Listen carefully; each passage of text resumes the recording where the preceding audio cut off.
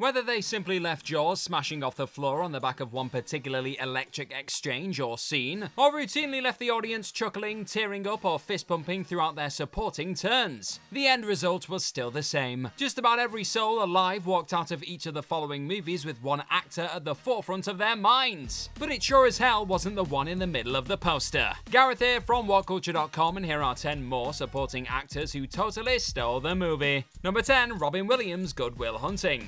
Robin Williams always displayed an ability to imbue emotional depth into his many hilarious characters, and whenever he was given the freedom to explore some more dramatic waters, the Aladdin, Mrs. Doubtfire and Flubber star always seemed to smash it out of the park. However, when it comes to the finest display on the late great star's impressive CV, few would argue with Good Will Hunting sitting as his all-round greatest. In what would ultimately become an Academy Award for Best Supporting Actor winning display from the always moving comedy genius, Williams' work as therapist Dr. Sean Maguire had audiences reaching for a tissue 1 minute and howling with unfiltered laughter the next. But arguably the moment that cemented Williams' turn as an all-timer came during his park bench sit-down with Matt Damon's arrogant titular Will Hunting, a scene so powerful and affecting that you can literally hear the Academy scribbling his name onto the winner's card mid-monologue. Will Hunting's name may be in the title, and Damon's central figure does drive much of the story, but there was only one true MVP of this 1997 drama.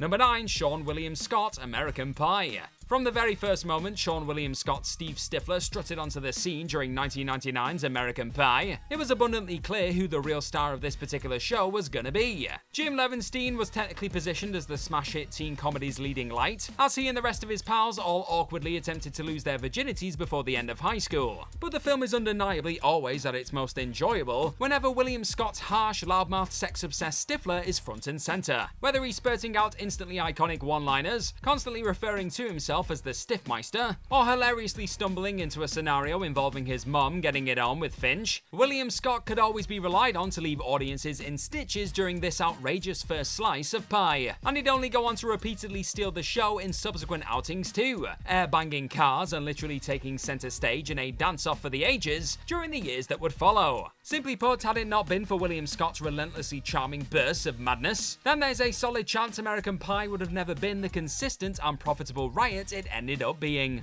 Number 8, Evan Peters, X-Men Days of Future Past. It takes a special performance and actor to stand out in a flick boasting not just the star-studded cast of the prequel series of X-Men flicks, but the OG collection of iconic cinematic mutants. And in Evan Peters' utterly joyous showing in X-Men Days of Future Past, you had precisely that and then some. Popping up in a number of the best scenes the epic multi-generational mutant outing had to offer, the star's Quicksilver made quite the impact during his brief time on screen. On top of a fun exchange involving Peter Maximoff conversing with the Wolverine, Charles Xavier, and Hank McCoy in his mum's basement, all whilst darting between ping pong and video games, the silver-haired legend's part in helping Magneto escape the Pentagon is up there with the finest superhero scenes of all time. With time brilliantly and magnificently slowed down as Quicksilver dashes around a kitchen and diffuses the perilous situation, Peter's charm and hilarious indifference effortlessly exudes out of every pore. And his marvelous performance in general soon became the one most people simply couldn't get enough of heading out of the well-received feature. So it's just a shame that Peter's shining work in Days of Future Past was followed up with a few rather forgettable showings in the subsequent sequels/prequels. It was fun while it lasted.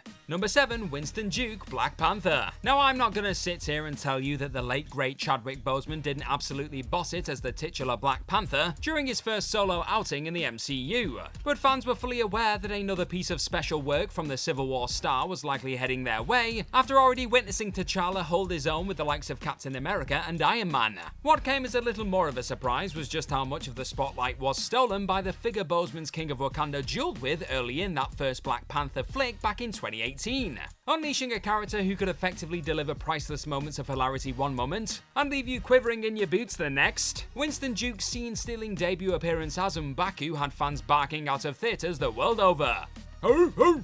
Very few walked into this game-changer of a feature expecting to fall in love with the rival king of the central hero. But by the time the credits rolled, folks were left with no choice but to celebrate a surprisingly compassionate, unexpected star of the show, who could also be counted on for a quick laugh and to gloriously kick all of the ass. Number 6, Chloe Grace Moretz, Kick-Ass. The casting of a 12-year-old Chloe Grace Moretz in the ridiculously violent role of Hit Girl in 2010's Kick-Ass was definitely seen as a controversial move at the time, but even with the sight of a youngster unleashing C-words and all manner of gruesome hell on the sorry souls who dare to get in her way being seen as inappropriate by some, that still couldn't stop the child star from becoming the name on everyone's lips heading out of the comic book adaptation. Commanding the screen during every single second she occupied it throughout the Aaron Taylor Johnson starring black comedy, Grace Moretz exuded undeniable star power when comfortably slicing her way through henchmen twice her size, and sweetly sharing the screen with the mighty Nicolas Cage as Big Daddy. And when discussing the moments that helped immortalize Kick-Ass as one of the most compelling flicks the 2010s had to offer, it's often the sequences involving the purple-haired vigilante whooping ass, and Grace Moretz's delivery of countless brilliant one-liners that spring to mind more than anything else. Number 5. Viola Davis, Air. When Matt Damon and Ben Affleck decided to tell the story of how Nike went about convincing Michael Jordan to sign with the brand, a strategy that would ultimately see the creation of the legendary Air Jordan shoe, the icon himself had two specific requests. The first being that he wanted longtime Nike Vice President Howard White to be included in the picture, and the second that his mother could only be played by the greatest actor working today, Viola Davis. And upon witnessing the Academy Award winner's work in the Affleck-directed Air, it's not hard to see why Jordan was so determined to see Davis bring his own mom to life on the big screen. Despite being on screen nowhere near as much as Affleck and Damon's Phil Knight and Sonny Vaccaro respectively, Davis dominates absolutely every moment she's present, confidently and mesmerizingly protecting her son as she plays ball with the suits trying to capitalize on her baby boy's gift. It's not an explosive turn by any means, but Davis's quiet, unwavering and effortlessly powerful showing as Dolores Jordan still finds itself at the center of the moments when Air truly soars. Number 4. Tom Cruise, Tropic Thunder. Robert Downey Jr. notably managed to score himself a Best Supporting Actor nod at the Academy Awards for his side-splitting work as Kirk Lazarus in 2008's action comedy satire Tropic Thunder. But in truth, even his routine scene stealing ultimately ended up being overshadowed by the unexpected gift that was one Les Grossman. Donning a bald cap, fat suit, and an energy unlike anything we'd ever seen from the A-list sensation before, many had next to no idea Tom Cruise had been erupting on their screens throughout the chaotic flick until the end credits strutted onto the scene. Whether he was sending folks home with a grin on their mugs via his hip-thrusting moves, or viciously belittling all who unfortunately sat on the other end of a video or voice call, Cruise's piercing barbs and joyous explosions consistently dragged all of the attention away from the rest of his rather talented castmates. It also won't come as too much of a surprise to hear that Cruise has been fixated on returning to this magnificently outrageous role in the years since his Tropic Thunder debut, so expect more scenes and movies to be entirely stolen by this Diet Coke sipping ball of fury sooner rather than later. Number 3. Christoph Waltz, Inglourious Basterds. The majority of the people around the globe were first really introduced to the entrancing Christoph Waltz during the opening scene of Quentin Tarantino's Inglourious Basterds. And as far as introductions go, do they honestly get any better? From minute 1, Waltz's smooth talking and natural charm as SS Officer Hans Lander produced a feeling of unease and palpable tension that few actors have ever replicated with such despicable ease. That all-timer of an opening stretch was merely the beginning of the Austrian powerhouse's mission to walk out of QT's latest masterpiece as the undisputed star of the show, however. From there, Waltz proceeded to strike fear into the hearts of both audience members, and whichever poor soul sat opposite him chowing down on a dessert or nervously sipping on a drink. An Academy Award for Best Supporting Actor felt pretty inevitable after his iconic first scene in Tarantino Land, but his fearsome and often disarming performance throughout the remainder of the 2009 war flick quickly cemented him as one of the most in-demand talents in the business. And it also ensured he confidently stole the spotlight from the likes of Brad Pitt and Melanie Laurent.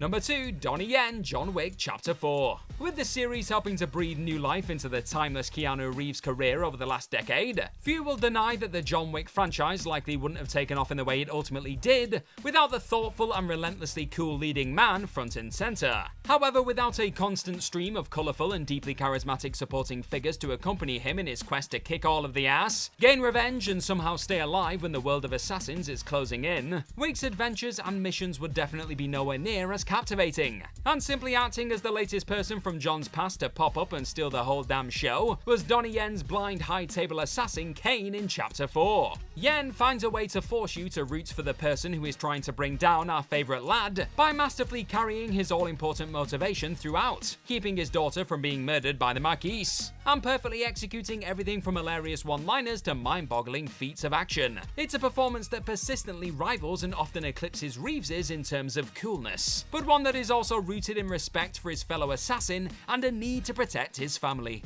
Vin Diesel would be proud. Number 1. Andy Serkis, The Hobbit: An Unexpected Journey. On the back of completely changing the game with his transformative motion capture displays in Peter Jackson's The Lord of the Rings trilogy, Andy Serkis was called back to the Middle-earth that put him on the map when that same legendary New Zealander decided to dive into J.R.R. Tolkien's The Hobbit story. And along with serving as the prequel trilogy's second unit director, the Brit also made one hell of an impact as a returning Gollum during An Unexpected Journey, with the one-time Hobbit involved in arguably the trilogy's best scene with Martin Freeman's Bilbo Baggins. During the pair's game of riddles, you simply cannot take your eyes off of Serkis's beautifully computer-generated work as the tortured soul, flitting between his more menacing Gollum persona and the innocent Smeagol like the part had never left him. The actor's ability to leave you genuinely sympathizing with the ring-addicted creature one moment and praying he doesn't bite a chunk out of the central figure the next is simply hypnotic. In all honesty, things mostly went downhill for the Hobbit flicks on the back of Serkis's brief movie-stealing turn as the complex, corrupted figure, with most longing for another game of riddles rather than the countless poorly crafted CGI action sequences that were unleashed in the subsequent entries. It's not fair! And that's our list of any other supporting actors who totally stole the movie. Let us know all about them in the comments section right down below, and do not forget to like, share, and click on that subscribe button while you're down there. Also, if you're into this sort of supporting stuff, then please head on over to whatculture.com and find some more fantastic articles just like the one this video you're watching right this second is based on. I've been the show-stealing Gareth from whatculture.com. Thank you as always for watching this video today. Hopefully I'll see your precious faces rather soon, but in the meantime, be good to yourself. Bye bye!